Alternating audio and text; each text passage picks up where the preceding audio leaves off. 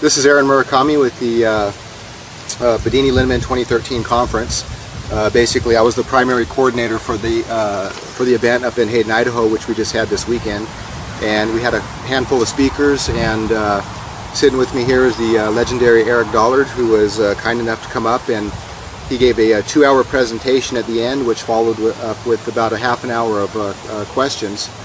And so, as many of you know who's been following Eric's work, there's a whole compendium of articles and research papers and schematics, how-to stuff, theory stuff that Eric has been sharing, and people like David Webster and John Polakowski has been helpful by kind of organizing that and typing it up on the forum so everybody can read that.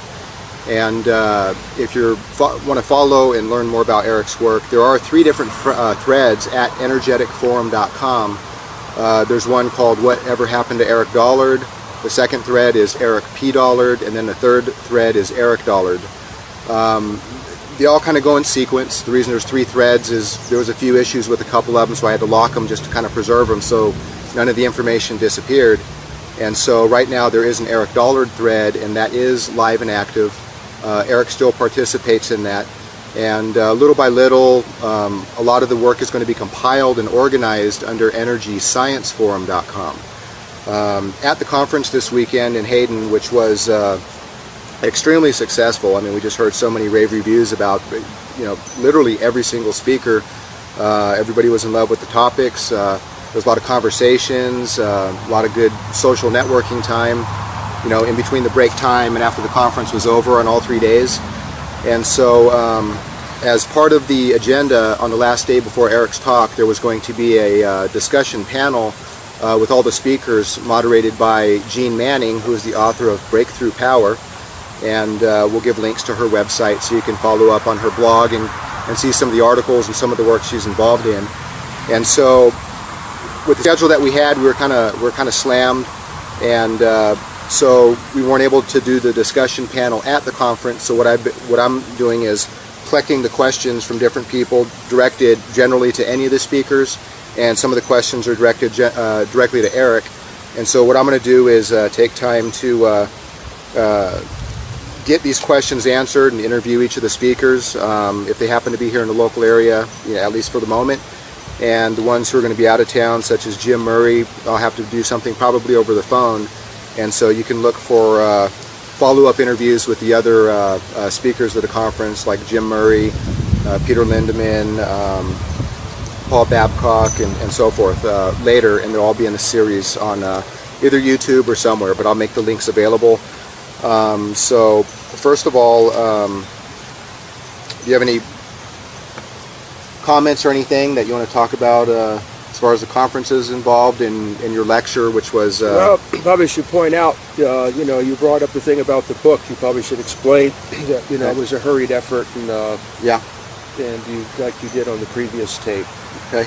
So with Eric's talk, the title of the talk was the symbolic representation of electricity, or the four-quadrant representation of electricity, based on Eric's 4-quadrant theory.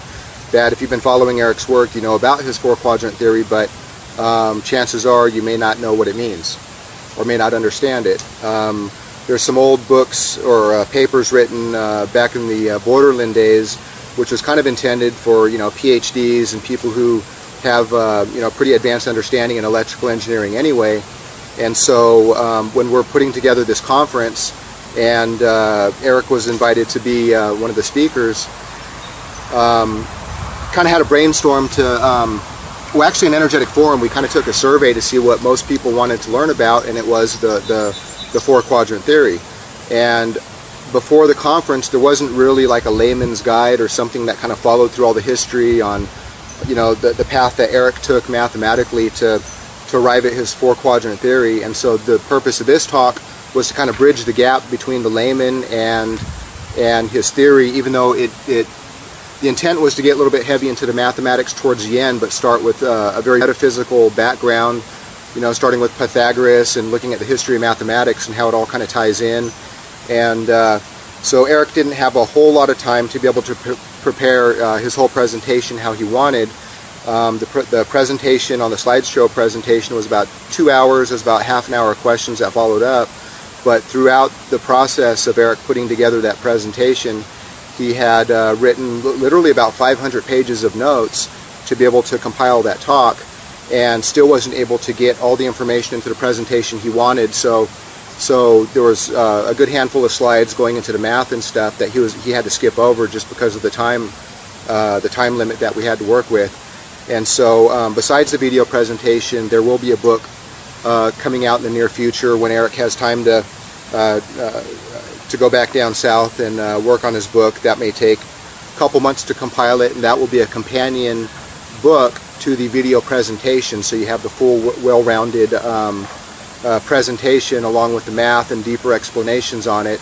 So if you missed anything in the presentation or didn't understand it, Eric will have gone into pretty complete detail in the book, so that will be coming out. And when Eric's four-quadrant theory presentation that he had at the conference comes out, it will be available at fourquadranttheory.com.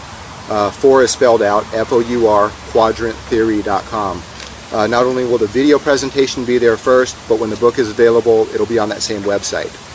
And so, besides that, should I just go into a few of the questions and stuff? And I didn't really have time to look over all these questions, so I'll just go ahead and read them out, and Eric can just go ahead and answer. Let's see. Okay, here's one. This is basically directed to everyone, so I'll be asking all the speakers this particular question. So, and I don't know who these came from. They didn't write their names. But the first question is, how do we get this information into the public arena so an individual can be free in America? Oh, I don't know. Next question. That's what the internet's about. You know, and that's where you know, these presentations come into play. If you go to emediapress.com, for example, we have a series of presentations and different book and video presentations that we've been putting out for quite a while. You know, there are other publishing organizations and forums and stuff with their own information, but besides the last year's presentations, these will be available. So, you know, if you go to fourquadranttheory.com when we release Eric's latest talk, that is basically putting it into the public arena where you can go and get it and, you know, experiment with the concepts. And so yeah. You know, not sure how else to answer that other than, well, it's kind of too general for me. Yeah. So you got to be free in your head before you can be free in America. And let's see, would it be possible to build a solid state circuit, I'm assuming, that pulses with a variable resistor to dial in the frequency?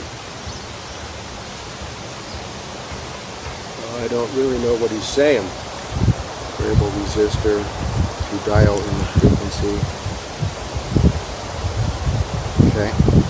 And I can edit this out, so just skip this one and go to the next. Yeah, I don't know. It's not. Would it be possible to build a solid state circuit? I don't know what that he's trying to pulses say. Yeah, the first one's the same way. A lot of these things are kind of gibberal. Okay. Okay, so next question is, does anyone have experience with, in quotes, cold flames, and is there any useful devices that use it or make it? Not that I know of. Cold flames. I guess just hot. Now you've done some like audio flame stuff. That's not related to any of this, or? Well, it tries to be interpreted like that, but it's not. It's actually very hot. Very hot? Yeah. Yeah, and I don't know if that's what they're referring to, but that's kind of a general question. Well, it's the cold electricity idea, but there really isn't anything working in that regard, so it's more of an idea than an actuality. Right. Okay. Let's see, does anyone have a recent story of suppression for making a device or giving information? Real suppression from an organized group, not just naysayers. Yeah, Greenpeace and my RCA book and my RCA history. They're totally against anything relating to Tesla or Marconi or Alexanderson. And specifically related to a They have specifically, when we started to put this stuff out on the internet, they specifically threatened the person that was putting out on the internet and forced him to take it off. So it's not a story. Right.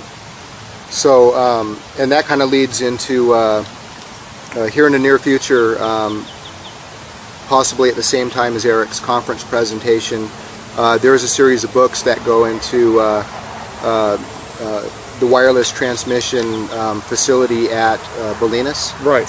Where a lot of that stuff happened, right? The whole history unfolded there.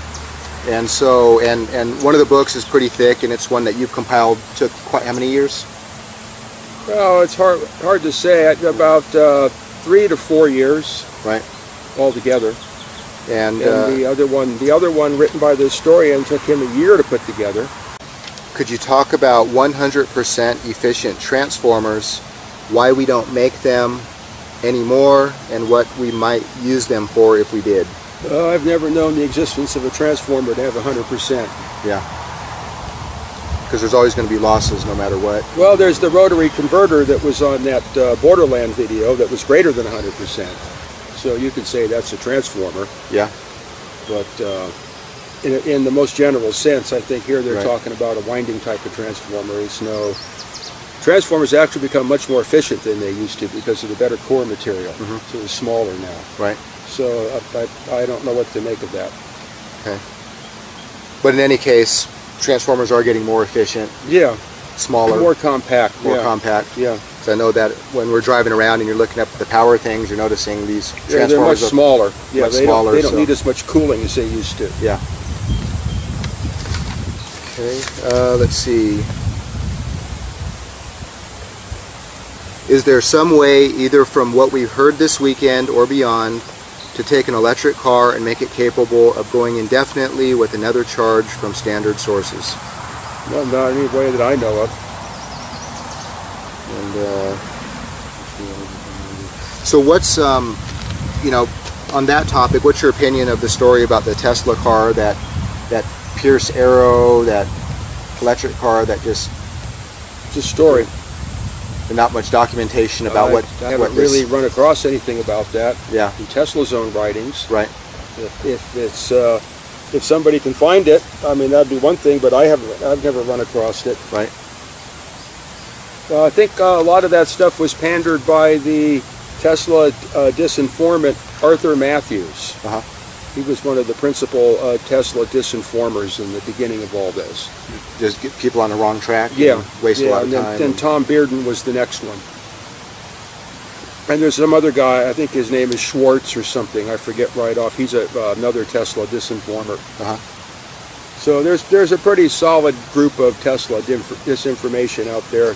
And most of the stuff that you think you know about Tesla, you don't. It's really these guys' stories. Right.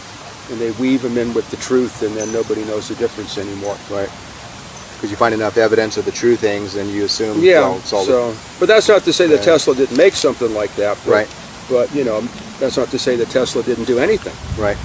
You just haven't had your hands on the evidence. You know, you can. That's the problem. You can just make up any story you want about Tesla because he's an enigma. So that makes him available for everybody's fish story. Right. A lot of mysticism. Yeah. And stuff. Let's see. Which new energy technologies seem closest to being sold and accepted by the mainstream? I have no idea.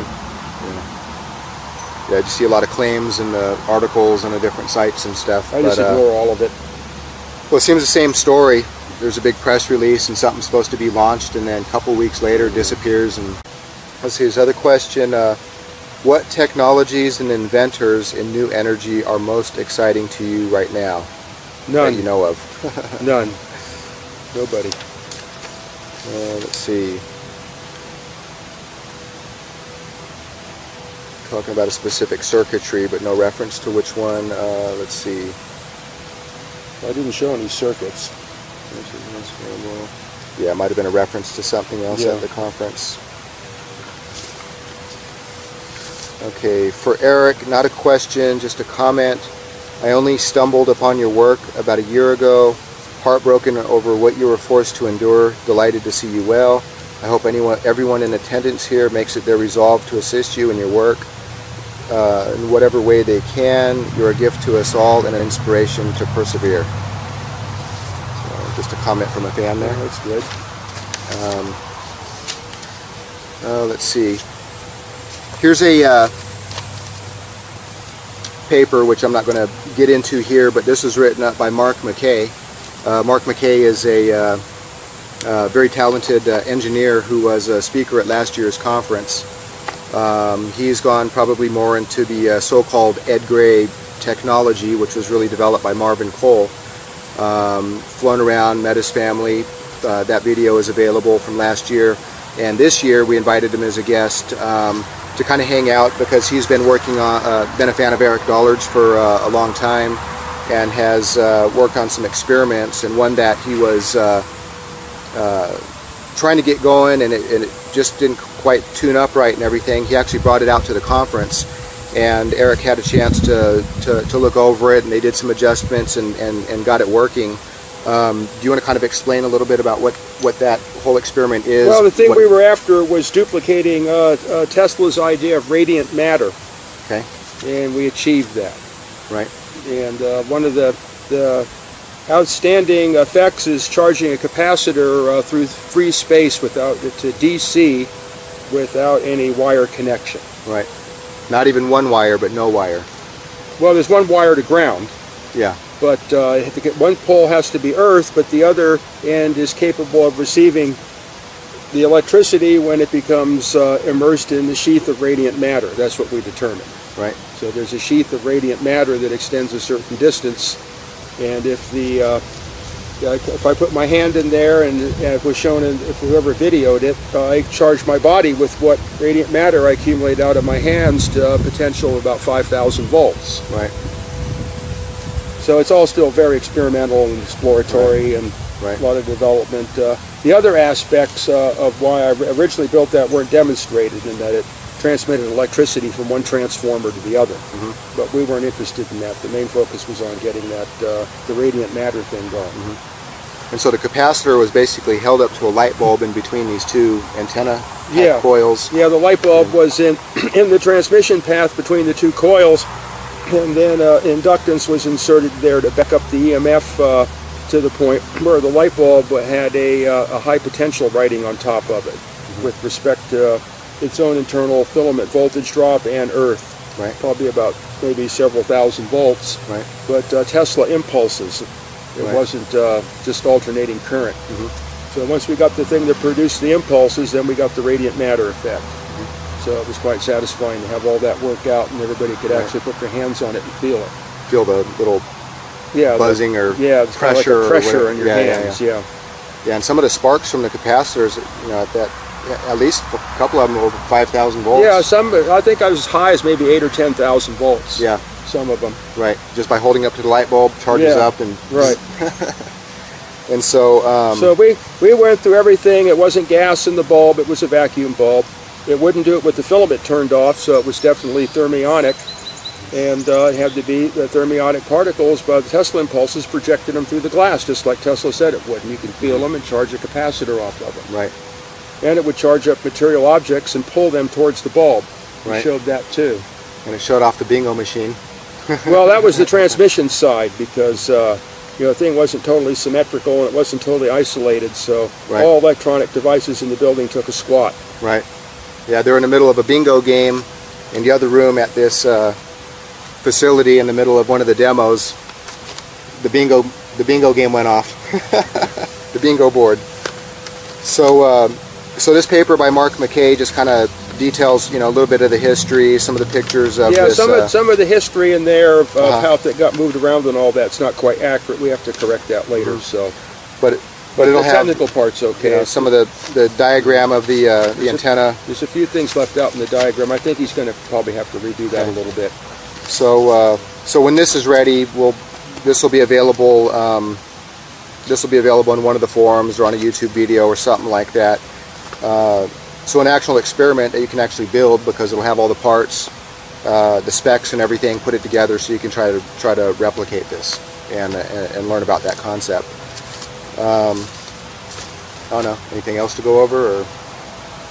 Yeah, it'll be pretty hard to replicate, because you have to have that pulse source, which in this case is that diathermy oscillator. Which are pretty hard to find in good shape. Yeah, otherwise, a whole radar pulse modulator has to be assembled from scratch. Which you said is actually going to be better than that one, because doesn't have all the noise. Yeah, yeah, that's really the way to go. So this was just this was a reenactment of the way that I did it. Right. Mine kind of operated a little better because I had calculated everything and it all tuned up, and by some strange miracle, I didn't have to tune anything. The capacitors just were all the right size. On the original demo. One that I built to show in Colorado, that video got suppressed also. And that was but I have a rough copy of it that I've been trying to get out, but unfortunately nobody's interested in it and helping me do it. That was for the U.S. Psychotronics Association. Right. They will not allow anyone to see that video. And was that in 1989? That was the Borderland I did afterwards because I wasn't going to allow myself to be suppressed. Yeah. So a large quantity of money was given to me to set up this laboratory with all its inventory, which of course was all lost. And then of course I had to glean the entirety of LA to get all those parts, so now none of them are available, and the people that I got them from are all dead. So that's a serious complication. It's really, when something gets destroyed, there's not really much of a way I can put it back together again. Right. So I think the Golden Colorado Psychotronics thing was probably 86 maybe, something like that. Right. And then that led to enough support to put the thing together. The same equipment, but to set it up in the Borderland video. Right. And I wanted to get that all thoroughly documented. So Peter Lindemann and Tom Brown and myself and my friend David Franklin and I think Chris Carson all worked a lot of work went on behind the scenes to get that all set up. And then the intent was to make an undisputable video, and also to make a mockery out of the people that wouldn't like it, because none of this stuff's ever going to be accepted, so why be nice? There wasn't any point in being nice. So you can see our beer bottles in the background and the whole deal. Right. So. Right. But the thing is no one else has ever been able to do that. So Mark got to the step now that he's somebody else that did it. Right. How many years later? Quite a few. 23? Yeah, 23 years later. Yeah. So that's why my beard's not black anymore like it is in the video. So out of everything, if there's one experiment that you would recommend the beginner to start experimenting with, I put all kinds of stuff out on the energetic forum. The crystal radio. It just has to be compiled in right. a way that people can get to it. And so the crystal radio initiative was to use a Tesla transformer as a crystal radio receiver, which of course requires no power. It powers itself off the AM transmitter. And then the thing was to optimize that and light a light bulb off the AM transmitter. The other thing was the cosmic ray detector to ascertain the nature of the Tesla rays that Tesla talks about, using existing parts and technologies, and it would also work like a Geiger counter, ring a phone bell every time there was a radiation hit. Unfortunately, people just don't seem interested in that stuff and never went anywhere with it, but it's all there. Now, didn't John Polakowski put his replication of that? Well, he was working on the magnetic amplifier. That was the most important thing of all, because that deals with the energy synthesis or desynthesis. But then he decided he wanted to build his own cosmic induction generator, so unfortunately that distracted the whole project. So he's involved in that now. But that's something I already did. The magnetic amplifier stuff I haven't, other than one childhood mishap when I was in high school in my laboratory with a three-phase transformer operating on single phase.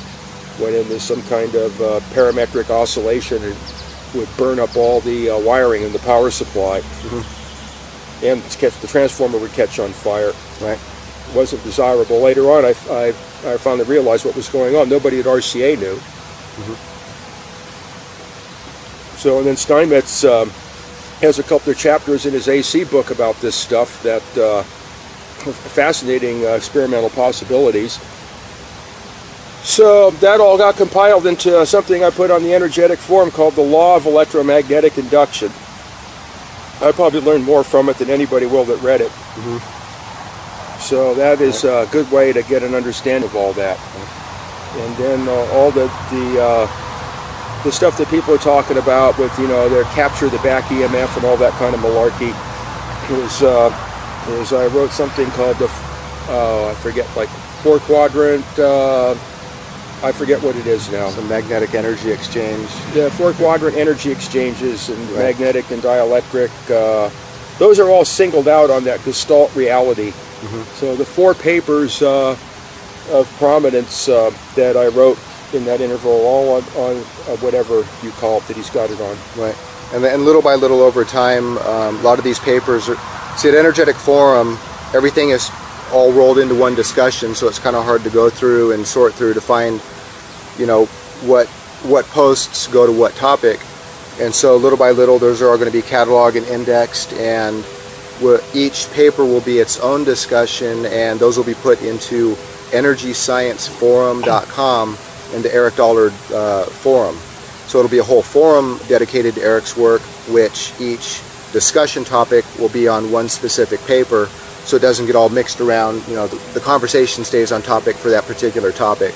So it'll be easier to read, easier to understand and learn from. You don't have to scan through hundreds or thousands of posts.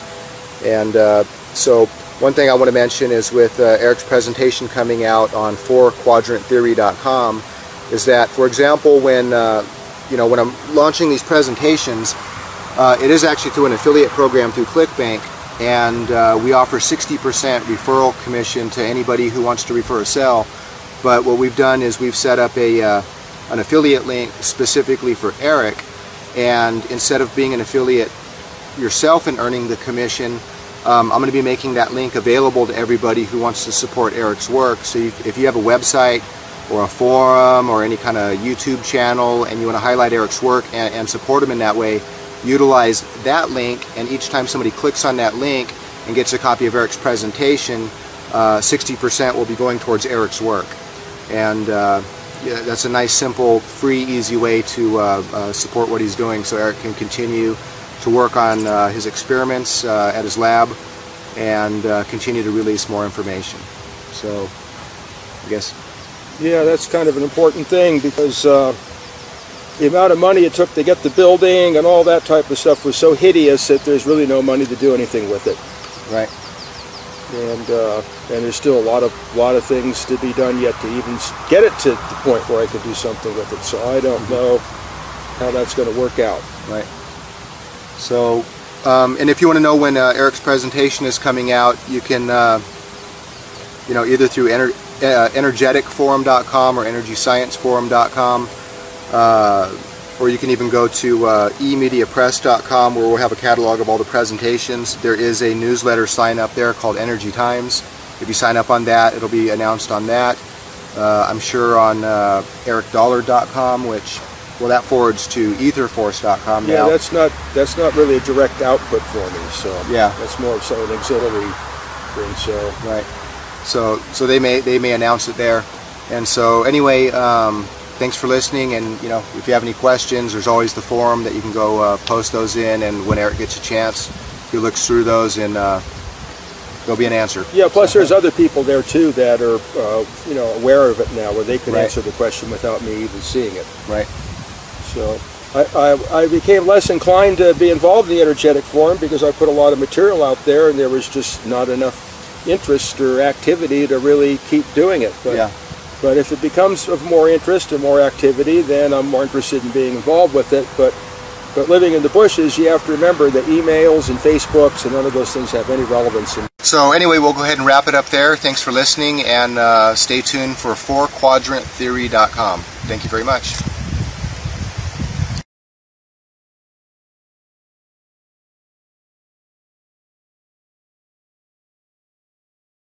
Which was extremely successful. I mean, we just heard so many rave reviews about, you know, literally every single speaker.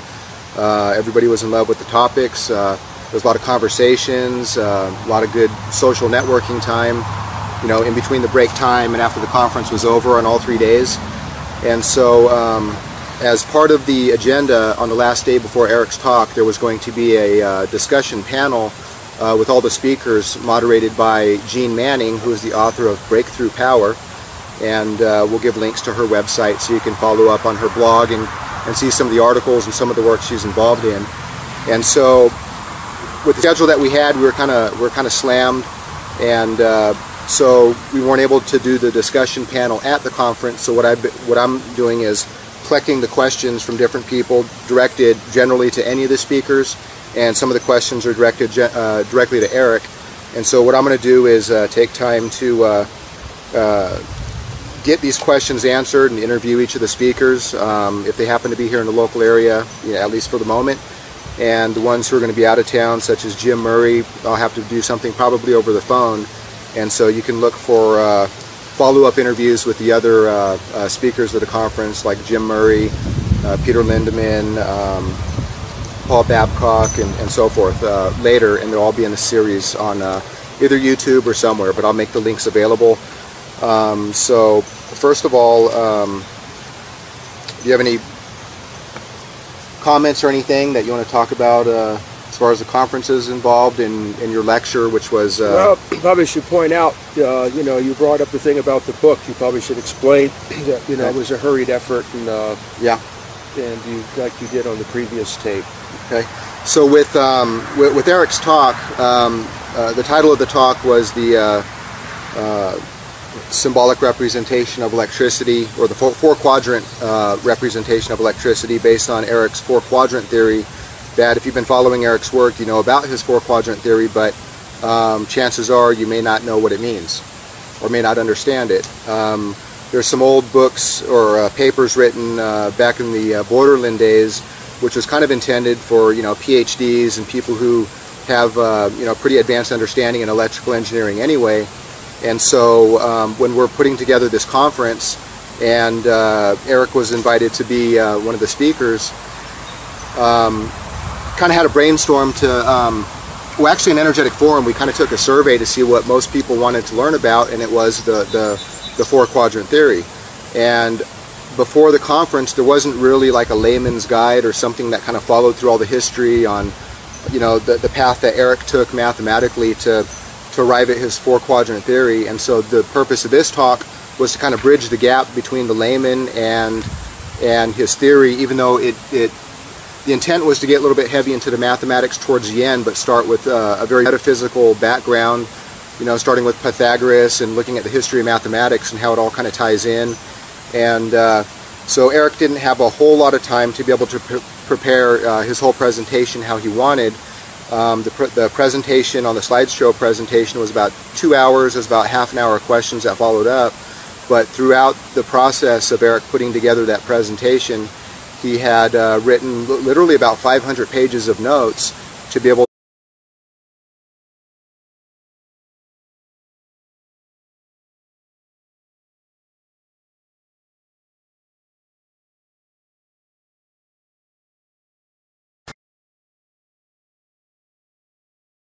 This is Aaron Murakami with the Bedini-Lindemann 2013 conference.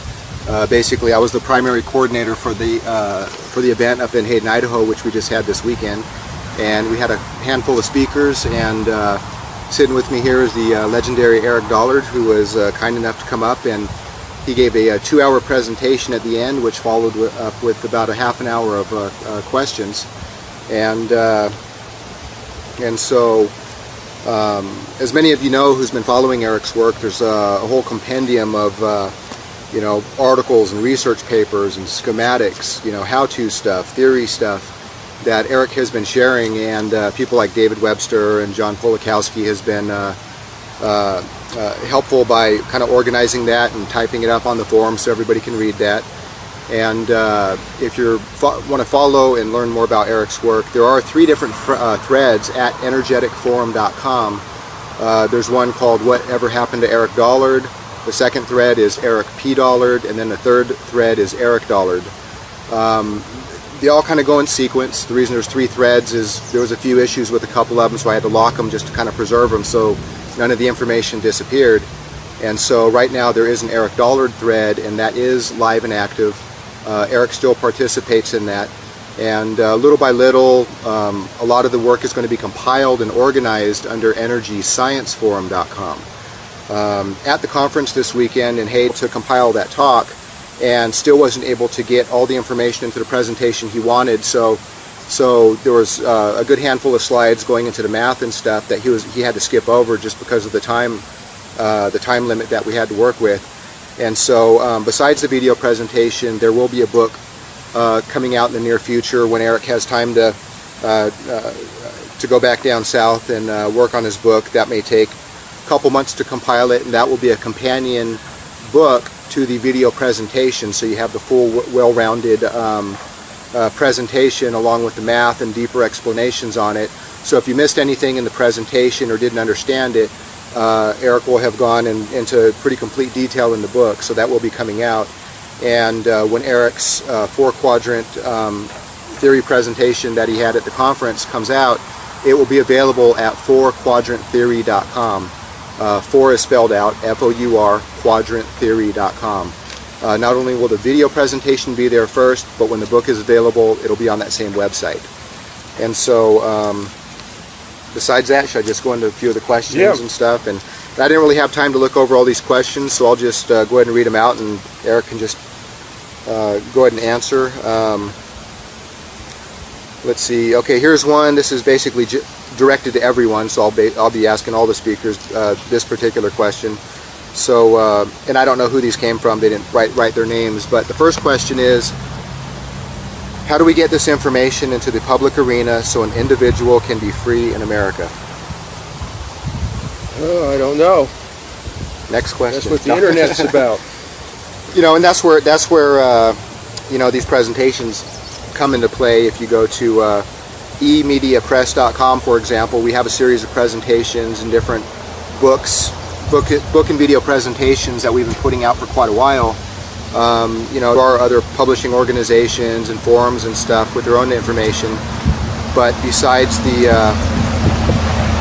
last year's presentations, these will be available. So, you know, if you go to fourquadranttheory.com when we release Eric's latest talk, that is basically putting it into the public arena where you can go and get it and, you know, experiment with the concepts. And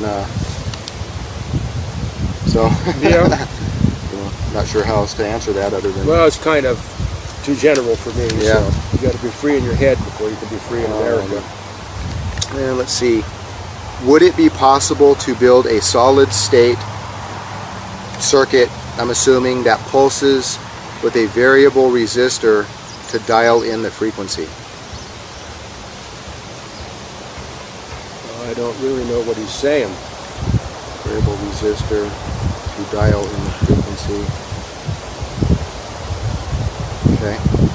And I can edit this out, so just skip this one and go to the next. Yeah, I don't know. It's not. Would it be possible to build a solid state circuit? I don't know what that he's trying to pulses say. Yeah, the first one's the same, right? A lot of these things are kind of gibberal. Okay. Okay, so next question is, does anyone have experience with, in quotes, cold flames, and is there any useful devices that use it or make it? Not that I know of. Cold flames. I guess just hot. Now you've done